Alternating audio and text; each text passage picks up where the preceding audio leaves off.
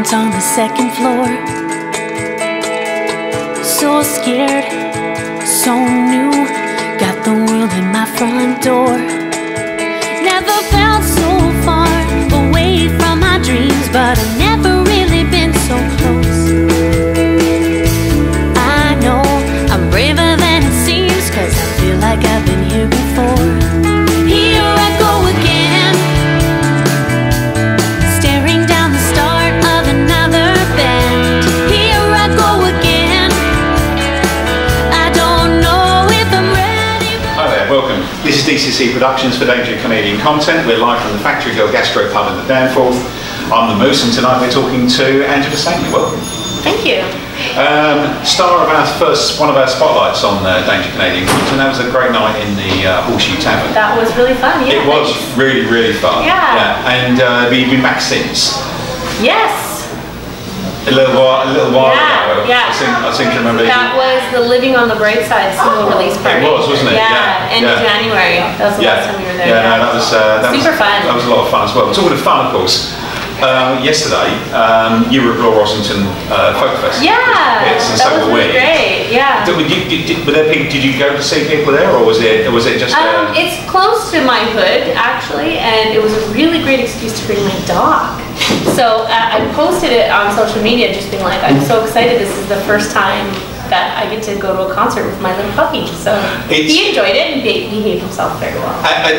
Well, what we did was we came in, and I was there with somebody else who wanted to get out of the sunshine, basically. So we sat inside sort of 2 or 3. I think we got halfway through By Divine Right before we left, and that wasn't them. Okay, so I just missed you because I came right at the end of By Divine Right. That's when I was there. Fine, yeah. But the sun was just shining in. It's still. Beautiful. It was just such a gorgeous day. But it's also, my understanding is that might be the last time they get to do that. That's what I heard, yeah, which is really sad. But I was talking to some of the drink people because I stayed and had some drinks. And I might seem badass, but I usually don't drink in the park. So, well, at least not at my age. But it was one of those things. I was like, oh my gosh, this is the first time I've ever drank in Christie Pitts. I'm with my dog. It's awesome music. It was just this perfect thing. And I was talking to the drink people and saying, oh, it's too bad. This is the last time we're gonna have this festival here, and they said, oh well, we're pretty sure someone's going to pick it up. Well, I think someone should, because I've been before, and one of the beauties of it, there was another stage, in the years I've been previously, there were 2 stages. There's this little amphitheatre slightly further over. That's right. But it's just a phenomenal venue, and the people are just super brilliant in terms of their arrangement and commitment to music. It all works. Yeah. I think that's the key. And it'll be a big miss from our calendar if we don't get to go. If I'm honest. Yeah. There's a big demand for it. I mean, you could have kids, obviously dogs. It's a very family-friendly area and park. And the demand for music, I mean, the acts were great, the weather worked out, it was just, what a great idea. The whole setup just works. Yeah. We went to, as an alternative to go to North by Northeast this year, we went to the Great Heart Festival in Trinity Bells. Oh, cool, yeah, nice. Wow, that was fun. I haven't been there actually, but I've heard of it. That's been there, year in, year out, and it was just absolutely, it's the first year they had it electrified, amplified in the performing. It was absolutely brilliant. Yeah. So it's definitely there next year.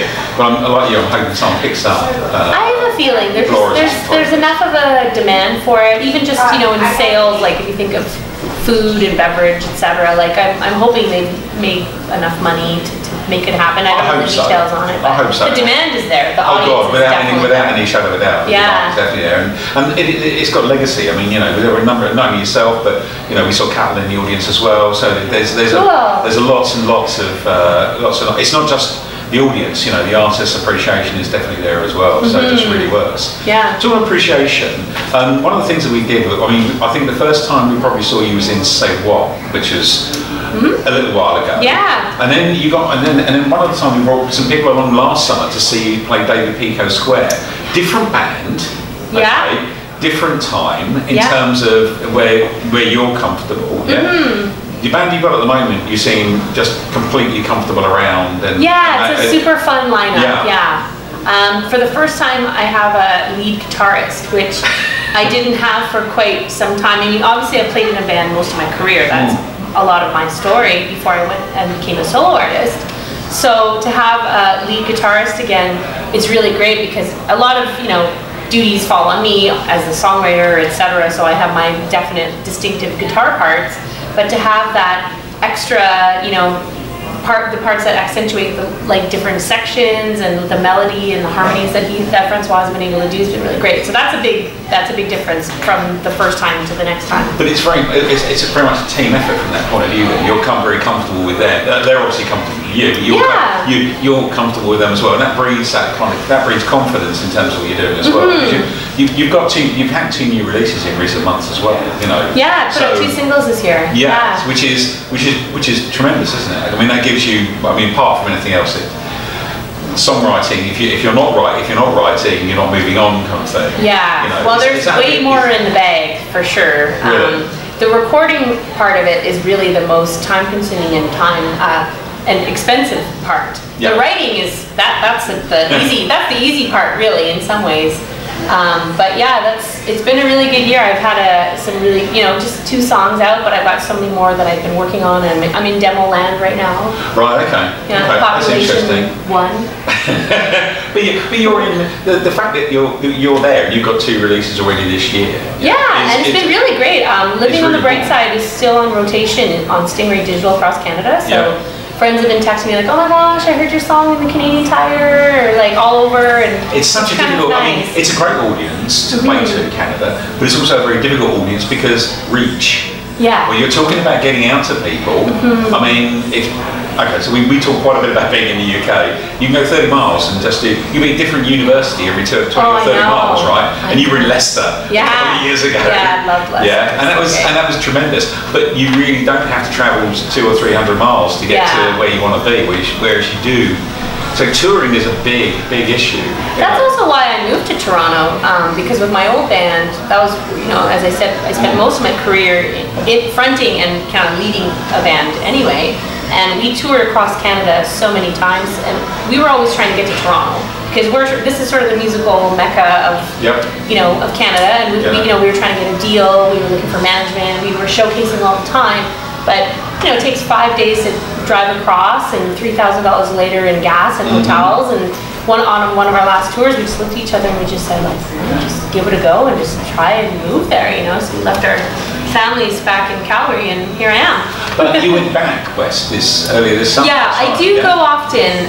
That's a good thing about putting out these singles. It's been exciting because it's an excuse to tour. So I have more reasons to, because I really love touring. It's been crazy not touring. I don't have any tour plans right now, which is pretty crazy for me because I'm very used to being on the road. So. But then going back, I mean, what's that like? Then going back because you went, as I said, you went back west earlier this year. Yeah. Is how does that work? Really great. I was actually there twice this year.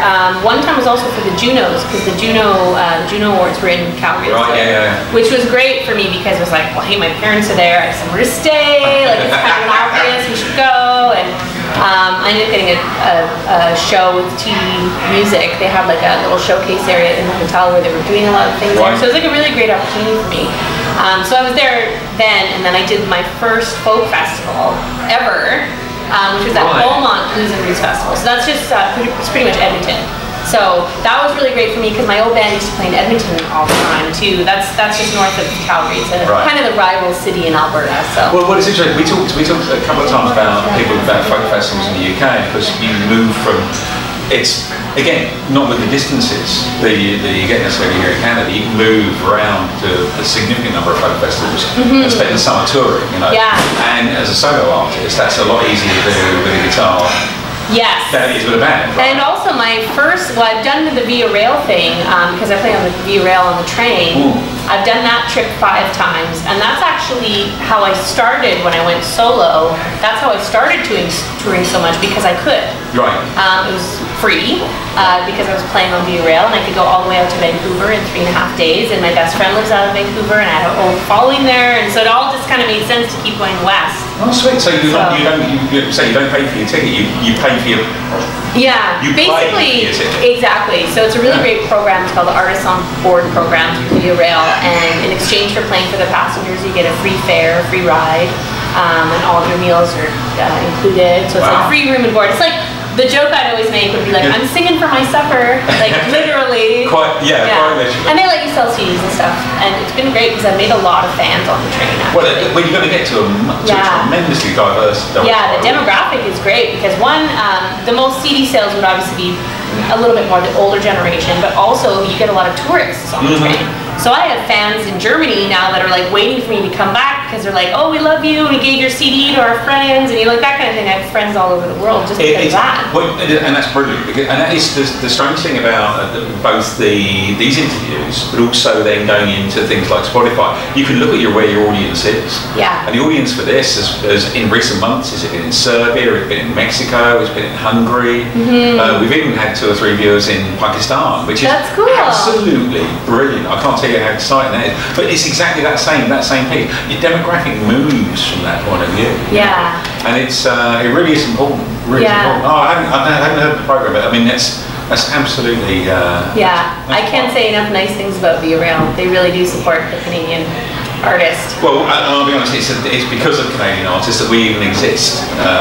There's a lot of us. There's so much amazing music coming out of Canada. No one told me there was going to be so many. Until the Canadian artists, you shared the Drake the other couple of months ago now, probably, with Brooklyn Duran and then Maribel. Yeah, that was a fun show. It was, and you can always tell that you're in trouble from a reviewer's point of view when you suddenly realise you get to the end of it and go, oh God, I didn't make any notes.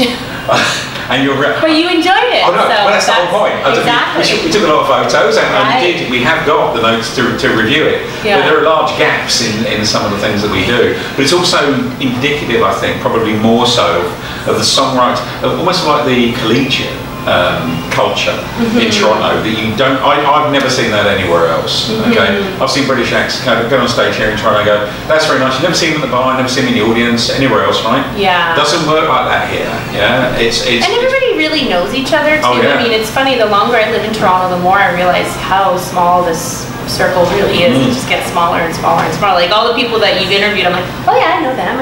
Like it's. Well, this is the thing. It's that collegiate piece is so important because you've then got collaboration. You know, so a few weeks after we saw the show, actually not even a few weeks, a week after we saw the show, Sean Clark, who's been on here earlier, was playing the Great Art Festival.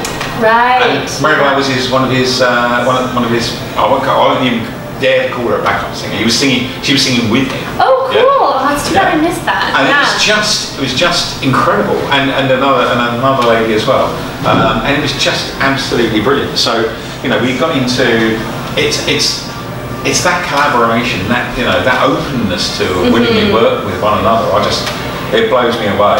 It's all about community because you don't want to live your career in a vacuum. It's really great here in Toronto, I have to say. It is. So I also noticed that on some of the information for that you're at Trubas as well. That's a new thing. Are you teaching there? Yeah. As well as doing everything else. Well, that's been kind of the challenge right now for me. It was a little overwhelming at the beginning, but it's one course. I have 1 class per week, so it's manageable, but I teach songwriting. Right. So that's one, it's flattering to be offered a job like that. It was basically handed to me. And I thought, well, I'm not touring right now, and I'm working on new material, and I've always wondered what that would be like. And my friends tell me I'm really bossy, so I'd be a great teacher. So I thought, okay, so I committed to 1 semester, so we're just past the halfway mark now. So I've done 2 assignments, and I obviously have to prep the class, and we do a lot of history, but also a lot of in-class songwriting, and it's actually really fulfilling. I've worked with young people before on songwriting. I really like it, actually. It does keep me really busy, though. It's kind of insane, but also by default, what you're doing is you're then generating more songwriters coming out of Toronto as a result. So it's sort of almost like a self-fulfilling prophecy at the end of the day. You're going to end up seeing people, writing. Where that works. And everywhere that I can give back, I think that it's really fulfilling that way too. And there's that saying of you really understand something when you're able to teach it to someone else. Obviously, I've been writing for more than half my life. I've been songwriting forever. But when you kind of break it down and try to explain it to someone else, songwriting is actually really hard to explain. It's hard to teach. Lyrics are one thing, but melody, I do a lot by ear.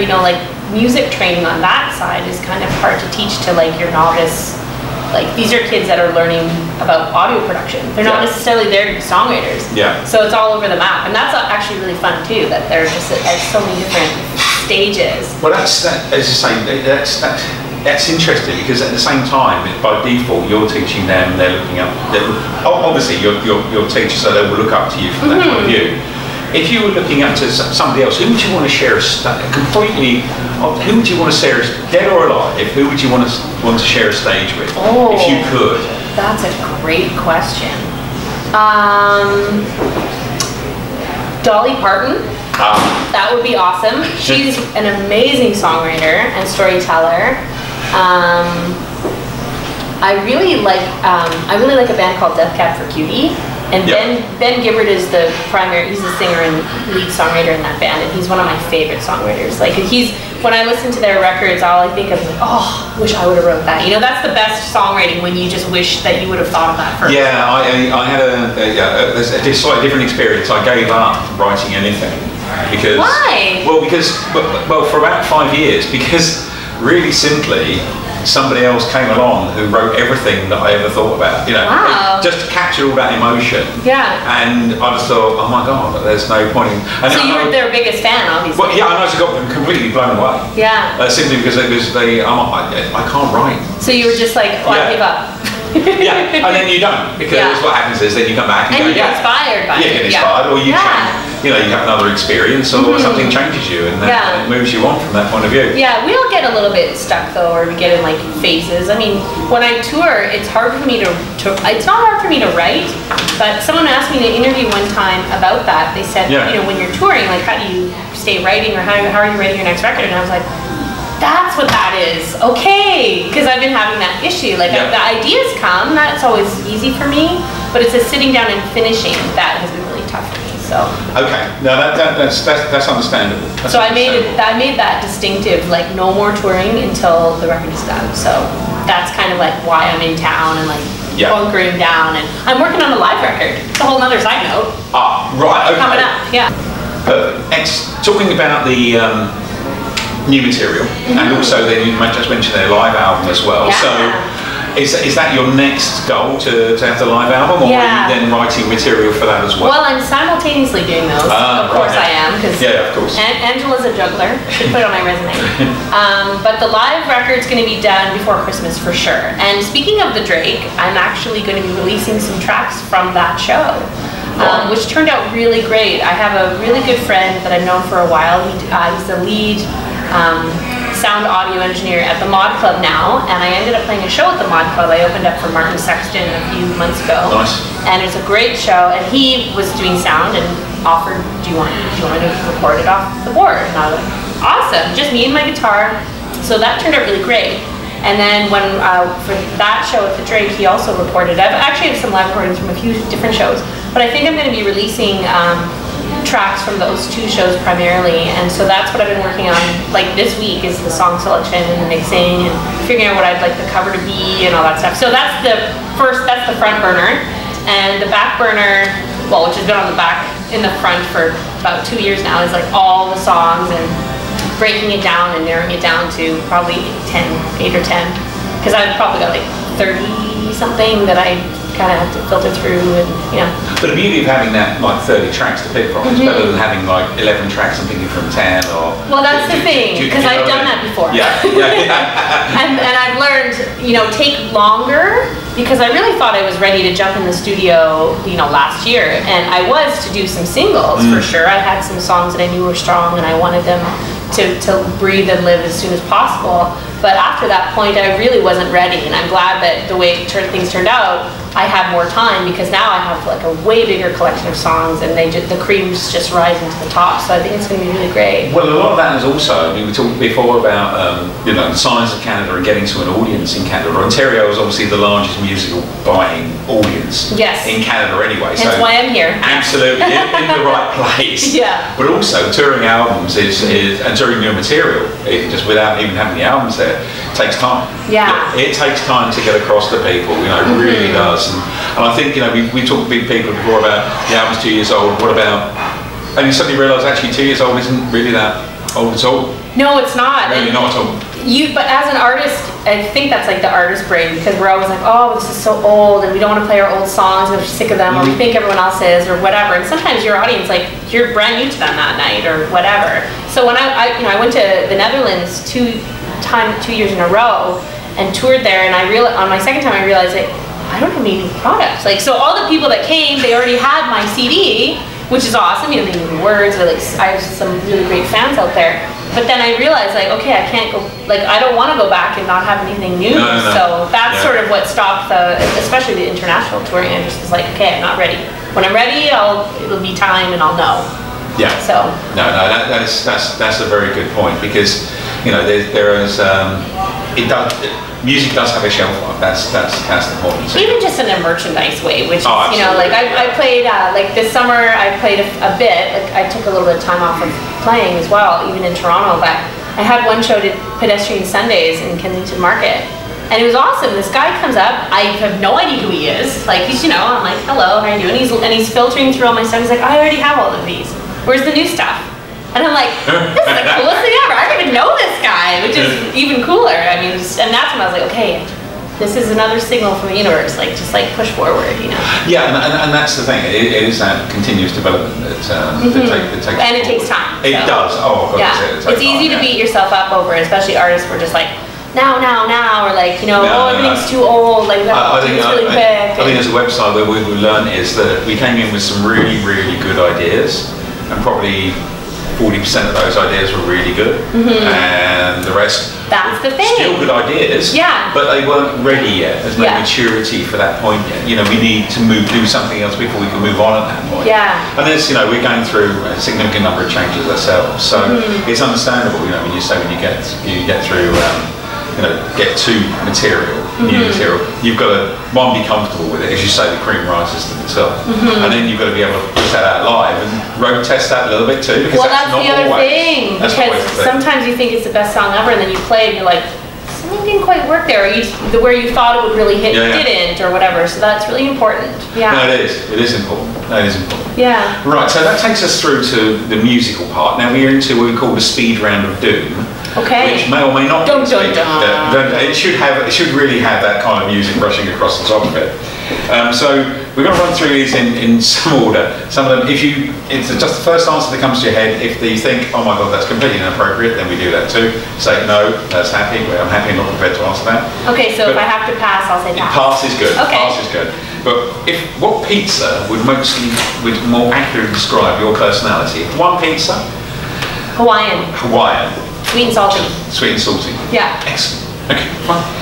And then this becomes slightly controversial. If you choose which, there's been a lot, sadly, of musical celebrities dying this year in particular, I'll be honest, and it becomes almost every morning as an obituary from my point of view. It's been a rough year. But if you were to choose which one of the following had to actually be the one that gets the headline tomorrow. Oh. Yeah. Oh yes. Oh yeah. Is it going to be Van Morrison, Johnny Rotten, Kanye West, Bob Dylan, or Sting? Johnny Rotten.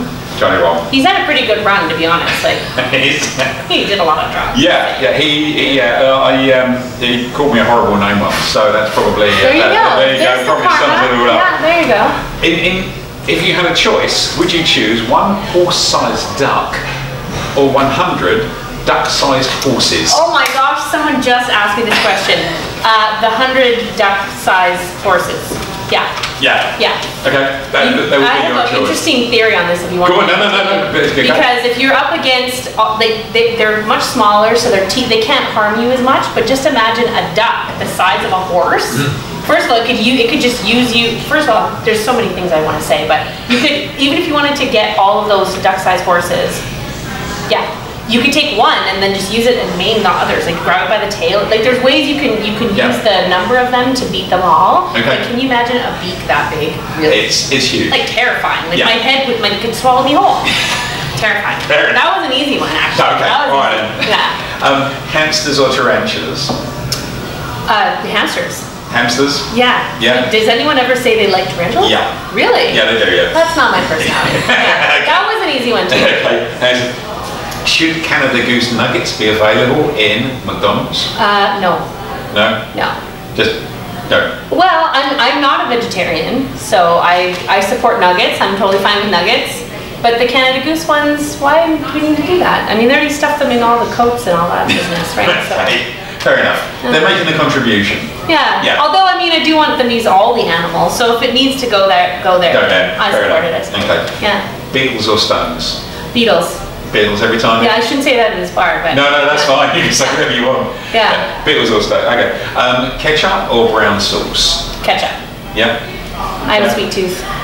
Fair enough. It's sugary. And what vegetable would best describe Toronto? Zucchini.